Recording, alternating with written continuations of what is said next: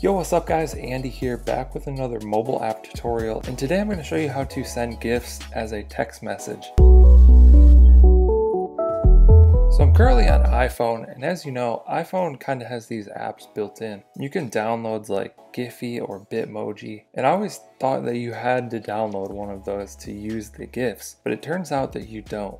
All you need to do is go to images right here in the middle, this one, hashtag images. Shout out to my friend Melissa for letting me know about this, because this is kind of a recent discovery for me. This is built in for every iPhone user, so you don't have to download anything. So you just come to the hashtag images section and you can search for whatever you want here. So if you want a pizza GIF, you could search pizza, tap search, and a bunch of pizza GIFs are going to come up. And these are GIFs from all different kinds of companies. So it could be from Giphy, it could be from like GIFcat.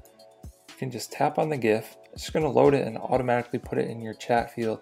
Then you just tap the blue arrow to send it. And right below that, it'll show what it sends from. So this one's sent from GIF keyboard. Like we can tap on another one, send this one. This one's GIFcat. Tap on this one and send it. That one's GIF keyboard. I know like Giphy and stuff like that is in here. So there's a few different companies that they pull all of these from. Then it just aggregates a search from all of them. So that's how to do it. That's the easiest way. Just come to that hashtag images on your keyboard, search for anything you want, tap on that, and send it right to the chat. See, that one's from Giphy. There we go. I hope you guys found this video helpful. Be sure to drop a comment down below if you have any questions. I'll try and answer those. Like and subscribe if you want to see more videos like this one. Thank you guys for watching. I'll catch you in the next one.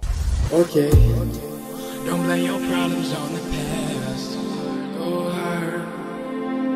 You might wear